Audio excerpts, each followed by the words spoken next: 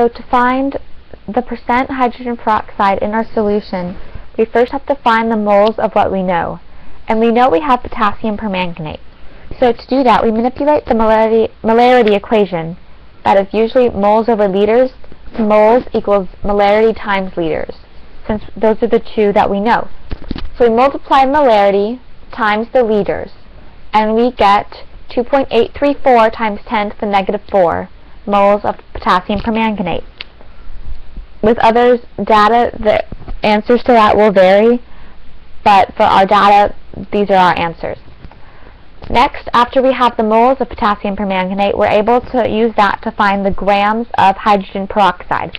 So we put that into stoichiometry, into a dimensional analysis, and so we go from moles, and then we go to the mole ratio, which is 5 moles of hydrogen peroxide over 2 moles of potassium permanganate.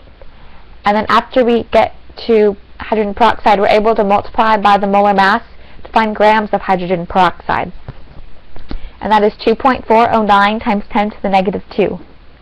So after that, we need to get our answer in milliliters to be able to put it over the whole to find our percent.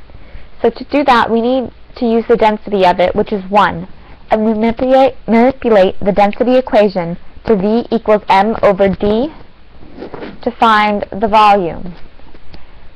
And this should give it to us in milliliters. So we have 2.409 times 10 to the negative 2 grams divided by 1, and that'll give us 2.409 times 10 to the negative 2 milliliters. It is now milliliters because of the density calculation, which is just what we need.